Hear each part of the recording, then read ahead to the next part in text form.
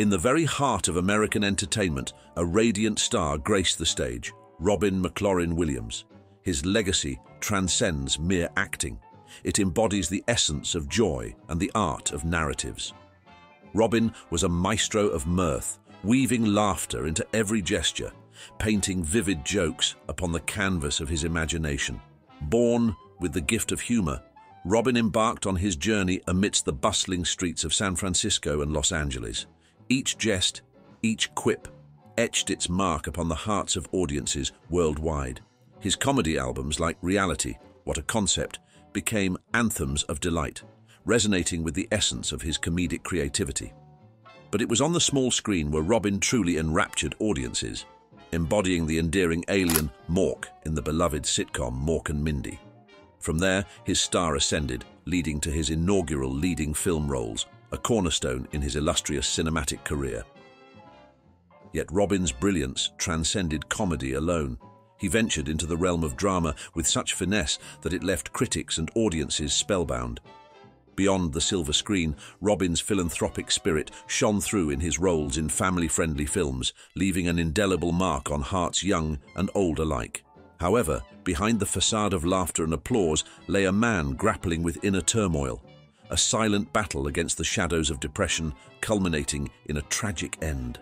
As we reflect on the life of this comedic legend, we're compelled to ponder what propelled him to such dizzying heights of brilliance, what lurked behind his infectious smile, and perhaps most profoundly, what lessons can we take from his extraordinary journey? Join me on a journey through the art of laughter and tears as we unravel the life of Robin Williams, a personality whose legacy continues to inspire and illuminate, reminding us of the power of laughter in the face of adversity. In the heart of Chicago, at St. Luke's Hospital, a spark of genius was born on July 21, 1951. Robin McLaurin Williams entered the world, destined to leave an indelible mark on the realm of entertainment. His roots were deeply embedded in a lineage of distinction.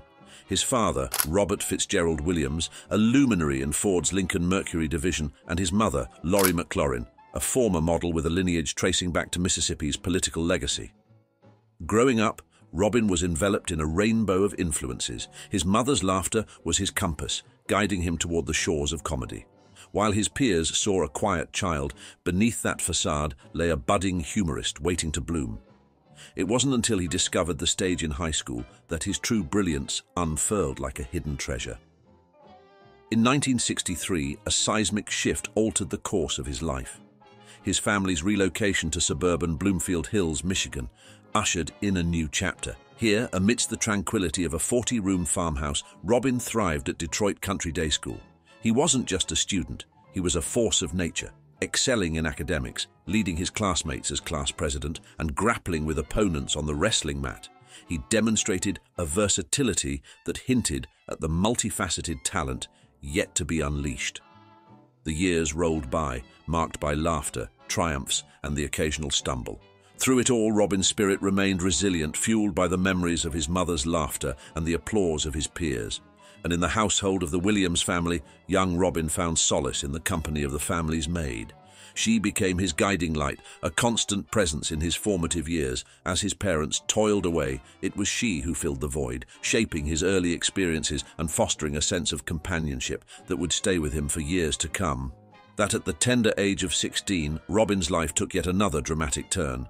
His father bid farewell to the corporate world, embracing early retirement, and whisked the family away to the sun-kissed shores of Tiburon, California.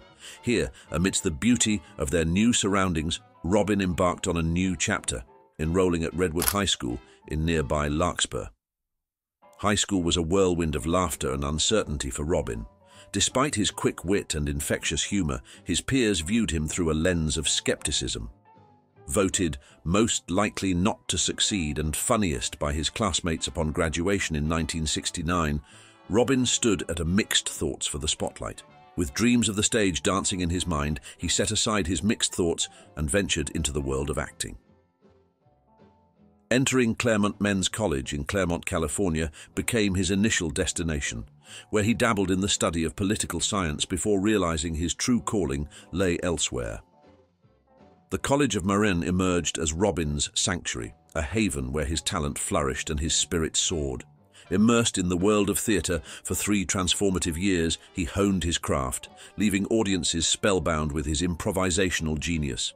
James Dunn, the esteemed drama professor, recognized Robin's unparalleled potential, foreseeing a future filled with stardom. And in 1973, fate intervened once more, as Robin secured a coveted scholarship to the prestigious Juilliard School in New York City. Amongst a select cohort of 20 students, he stood out as a beacon of creativity and boundless energy. Alongside stars like Christopher Reeve, William Hurt, and Mandy Patinkin, Robin's personality continued to rise, leaving an indelible mark on all who crossed his path. Christopher Reeve fondly recalled their early days at Juilliard, where Robin's vibrant personality lightened every room he entered. With his tie-dyed shirts and infectious enthusiasm, he embodied a spirit of boundless potential, an untamed force of nature destined for greatness. In 1976, Robin Williams ventured into the world of stand-up comedy, finding his calling amidst the bustling energy of the San Francisco Bay Area. His first stage, the Holy City Zoo, a cozy comedy club nestled in the heart of San Francisco. But Robin's journey to the spotlight wasn't a direct route. He started from the bottom, tending bar and soaking in the laughter and applause from afar. San Francisco in the 1960s and 70s was a melting pot of creativity and revolution, a hub of rock music, hippies, and a burgeoning comedy scene. Critics like Gerald Nachman hailed this era as a comedy renaissance, and Robin Williams was at the forefront, igniting stages with his unmatched wit and infectious energy. But amidst the laughter, Robin also grappled with the darker side of fame, confronting the allure of drugs and the fleeting nature of happiness. As the curtains rose on a new chapter, Robin made the leap to Los Angeles, where he continued to hone his craft at iconic venues like the Comedy Store. It was here in 1977 that fate intervened in the form of TV producer George Schlatter.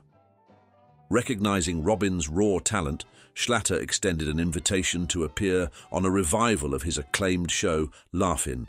This televised debut marked a milestone in Robin's burgeoning career, thrusting him into the spotlight and setting the stage for what was to come. But television fame was just the beginning. In the same year, Robin dazzled audiences with a show at the LA Improv, captivating viewers with his unparalleled improvisational skills.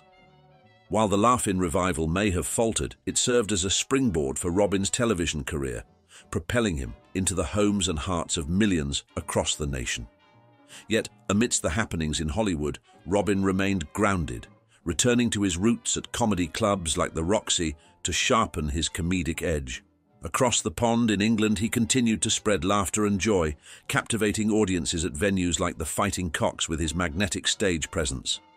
David Letterman, a fellow comedian and longtime friend, vividly recalls the moment he first witnessed Robin's comedic brilliance at the Comedy Store. It was like a bolt of lightning, electrifying the room and leaving Letterman in awe, fearing for his own place in the cutthroat world of show business. While Robin's silver screen debut in the 1977 comedy Can I Do It? Till I Need Glasses may have been modest, performing an unnatural act on a Polish plumbing contractor, going 60 miles an hour up and down the steps of the Washington Monument on the night of July 14th. His true breakout came with the iconic role of Popeye in 1980. Despite the film's lukewarm reception, Robin's performance as the spinach-loving sailor proved his acting chops beyond a doubt, drawing on the same magnetic energy that had captivated audiences on television. Hey, your mother's here? So what? You bet on Pleased to meet you, ma'am. I'm a mother myself. That's his mother. I can't bust when it was his mother. Following his stint on the Laugh-In revival and a memorable appearance on The Richard Pryor Show, Robin's meteoric rise continued with his portrayal of the eccentric alien Mork in a 1978 episode of Happy Days. Gary Marshall, the show's creator, was initially hesitant about casting Robin, but one unforgettable audition changed everything. When asked to take a seat, Robin instead opted to sit on his head, a move that perfectly encapsulated his offbeat humor and undeniable charm. As Mork, Robin's improvisational genius took center stage, infusing the character with his trademark high-pitched voice and boundless energy. The cast, crew, and network executives were spellbound by his performance, swiftly offering him a contract before any competitors could swoop in. Robin Williams' portrayal of Mork on Happy Days struck a chord with audiences, catapulting him to stardom. So much so that it birthed the beloved sitcom Mork and Mindy, where Williams starred alongside Pam Dawber. From 1978 to 1982, viewers tuned in week after week, enchanted by Robin's boundless energy and unparalleled improvisation. Set in present-day Boulder, Colorado, the show was a departure from its nostalgic predecessor, yet it retained the same heart and humor that endeared audiences to Mork. With a staggering weekly audience of 60 million, Mork and Mindy transformed Robin Williams into a household name, cementing his status as a superstar. For young fans, Robin was more than just a comedian. He was a source of endless inspiration and imagination. Critics hailed him as a man-child, his rubber-faced antics and endless stream of ideas captivating hearts and minds alike. Mork's popularity transcended the small screen, gracing everything from posters to lunchboxes, a testament to Robin's enduring appeal. Mayday! Mayday! Mayday! All systems overload. Fall back defense line B. Prepare for assault system. You show me yours, I'll show you mine. Never! Never! The pinnacle of Robin's rise to fame came with his appearance on the cover of Time magazine on March 12, 1979. Captured in a candid moment by photographer Michael Dressler, the photo showcased Robin's multifaceted persona, the funny man and the introspective soul, etched in the annals of history. This iconic image now resides in the National Portrait Gallery, a poignant reminder of Robin's legacy. Following the triumph of Mork and Mindy, Robin Williams expanded his comedic empire, captivating audiences with his stand-up routines throughout the late 1970s and into the 1980s. His comedic genius was on full display in 3 HBO specials: Off the Wall in 1978, An Evening with Robin Williams in 1983, and A Night at the Met in 1986. Beyond the stage, Williams ventured into the realm of cinema, taking on the leading role in The World According to Garp in 1982. While the film may have lacked the frenetic energy of his comedic performances, Williams brought depth and sincerity to his portrayal of Garp, earning praise from critics like Roger Ebert. What do you mean she has no tongue? I mean she has no tongue. It was cut off. Oh, Christ, I'm sorry. It was cut off on purpose because of what happened to a little girl named Ellen James. Despite the success of Garp, Williams found himself navigating through smaller roles in films like The Survivors, 1983. What do I think? Well, I think that I could tell whoever I want, whatever I want, whenever I want. And I don't want to hear about what you want. And Club Paradise, 1986, which failed to propel his film career to new heights. Chicago fireman, retired. That's interesting. Oh, there's a smashing yacht club in Chicago, Belmont Harbor. Well, you see, yachting's a little tough in Chicago because they tend to shoot at you from the South Shore. But it was his breakthrough role in Barry Levinson's Good Morning Vietnam in 1987 that truly catapulted Williams to cinematic stardom. Portraying the irreverent radio DJ Adrian Cronauer, Williams breathed life into the character with his signature improvisational style. Set against the backdrop of the Vietnam War, Williams' portrayal captivated audiences as he delivered a barrage of comedic impressions, from Walter Cronkite to Elvis Presley, with unparalleled flair. Producer Mark Johnson marveled at Williams' improvisational genius, allowing the cameras to roll as the comedic maestro worked his magic, crafting new moments with every take. Through his uninhibited creativity, Williams breathed new life into the role, earning acclaim and a nomination for the Academy Award for Best Actor. Eddie and the Dreamers. The wrong speed. We've got it on the wrong speed. For those of you who are recovering from a hangover, that's going to sound just right. Memorable roles in films like Mrs. Doubtfire and Found this outside.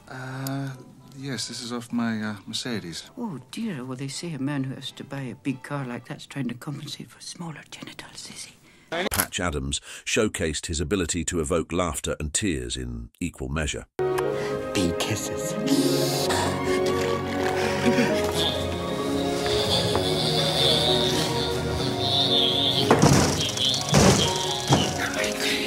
but it was his portrayal of a private school English teacher in Dead Poets Society in 1989 that truly left a lasting impression. The film's emotional finale struck a chord with audiences, inspiring a generation and cementing its place in pop culture. No matter what anybody tells you, words and ideas can change the world. Now, see that look in Mr. Pitt's eye? Like 19th century literature has nothing to do with going to business school or medical school. Similarly, Williams' performance as a therapist in Good Will Hunting in 1997 resonated deeply with both audiences and real therapists alike. His ability to infuse empathy and warmth into his characters left a profound impact on those who watched. How'd it go? It was good. You going out again? I don't know. Why not? Haven't called it. Christ, you're an amateur. In Awakenings in 1990, Williams embodied the role of a doctor inspired by the renowned neurologist Oliver Sacks. Sacks himself praised Williams' portrayal, describing his approach as a form of genius. Leonard, every patient on this ward thinks there's a plot against him. Yeah, well, they're mistaken. They're crazy. In 1991, Williams took on the iconic role of an adult Peter Pan in Hook, showcasing his versatility once again. Director Terry Gilliam, who collaborated with Williams on multiple films, praised his ability to seamlessly transition between manic energy and tender vulnerability. You can fly, you can fight, and you can...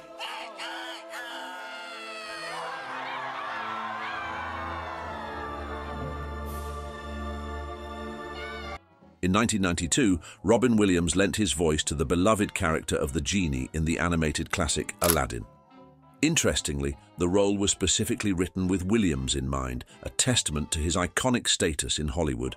Initially hesitant to accept the role due to his reservations about Disney profiting from merchandise sales, Williams eventually agreed with certain conditions. He saw it as an opportunity to be part of the rich tradition of animation and to create something for his children. One of his conditions was not to endorse any products related to the film, such as Burger King toys or merchandise. Once on board, Williams brought his trademark improvisational flair to the role, recording an astounding 30 hours of dialogue. He seamlessly transitioned between voices, impersonating a multitude of celebrities from Ed Sullivan to Arnold Schwarzenegger. Williams's portrayal of the genie became one of his most iconic and beloved performances, elevating Aladdin to become the highest-grossing film of 1992. His voice work garnered critical acclaim, earning him a special Golden Globe Award for vocal work in a motion picture. Beyond its commercial success, Williams' involvement in Aladdin marked a turning point in animated films, paving the way for more star-powered voice casts. In recognition of his contributions to Disney and the world of entertainment, Williams was honored as a Disney legend in 2009. Through his unforgettable performance as the genie, Robin Williams left an indelible mark on audiences of all ages, reminding us of the magic of storytelling and the power of imagination. In 1994, Disney and Robin Williams found themselves at odds over the use of the genie character in advertising for Aladdin. Feeling betrayed, Williams refused to lend his voice to the direct-to-video sequel, The Return of Jafar, where the role of the genie went to Dan Castellaneta. However, when Joe Roth took over as chairman of Walt Disney Studios, he extended a public apology to Williams for the breach of agreement. This gesture of reconciliation prompted Williams to reprise his role as the genie in the second sequel, Aladdin and the King of Thieves, in 1996. Beyond his comedic roles, Williams delved into dramatic performances, leaving audiences spellbound with films like Moscow on the Hudson in 1984. Yesterday, I bought my first pair of American shoes. They were made in Italy. Mustard, huh? You good. Today, I opened my own restaurant. What Dreams May Come in 1998. I'm sorry for all the things I'll never give you. I'll never buy you another meatball sub with extra sauce. And Bicentennial Man in 1999.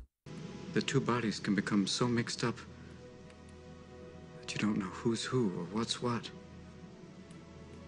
And just when the sweet confusion is so intense you think you're going to die... As the early 2000s dawned, Williams embarked on a new chapter in his career, exploring darker and more complex roles. This evolution showcased a newfound depth to his versatility as an actor, challenging both himself and audience expectations. In a memorable cameo alongside Billy Crystal in a 1997 episode of Friends, Williams demonstrated his comedic prowess once again, leaving viewers in stitches with his unscripted antics. In the 2002 film Insomnia, Williams took on a chilling role as a murderer, evading a sleep-deprived detective, portrayed by Al Pacino amidst the stark landscapes of rural Alaska. This departure from his comedic roots showcased Williams' versatility as an actor, delving into darker and more complex characters. I think that Kay was getting scared. I probably have myself to blame for that. Why is that? Randy knew who I was. Not who I was, but knew that she had a friend, someone she could confide in, and that made him furious. That same year, Williams delivered a haunting performance in 1 Hour Photo, playing an emotionally disturbed photo technician who becomes fixated on a family he has developed pictures for over time. You would never neglect and abuse your children. Make horrible demands of your children. In 2004, Williams' comedic prowess was recognized when he secured the 13th spot on Comedy Central's esteemed list of 100 greatest stand-ups of all time. This accolade solidified his status as one of the most beloved and influential comedians in history. In 2006 alone, he graced the silver screen in 5 diverse movies, showcasing his remarkable range as an actor. From the political satire of Man of the Year to the gripping thriller The Night Listener, Williams effortlessly captivated audiences with his captivating performances. In May 2013, CBS launched The Crazy Ones, a new series starring Williams, which unfortunately met its end after just 1 season. Despite the setback, Williams continued to leave his mark on the big screen. His poignant portrayal of Henry Altman in The Angriest Man in Brooklyn, released during his lifetime, showcased his versatility as an actor as he grappled with life's complexities. Tommy, by the time you see this, I'll be dead. Cut! What? How do I turn it on? Oh, that's the fucking record button. Check. And action.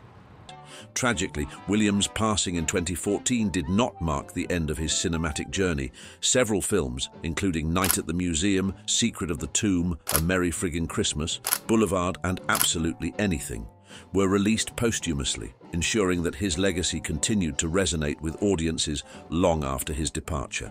In June 1978, Robin Williams tied the knot with Valerie Velarde after a period of living together. Their love story began in 1976 when they crossed paths at a San Francisco tavern where Williams worked as a bartender.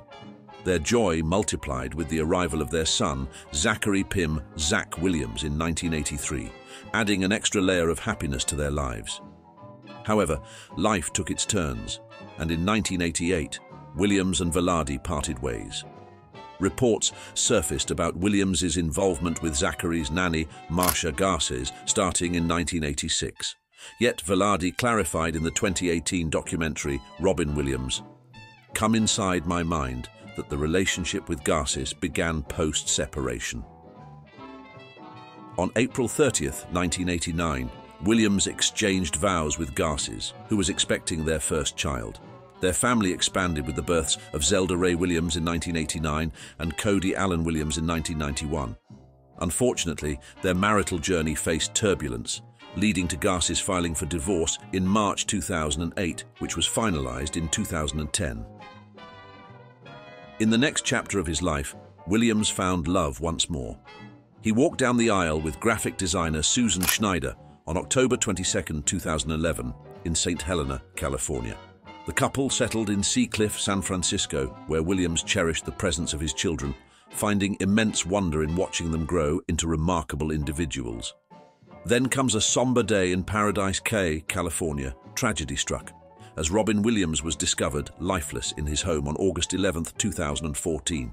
The devastating news rippled through the world, leaving many in shock and mourning.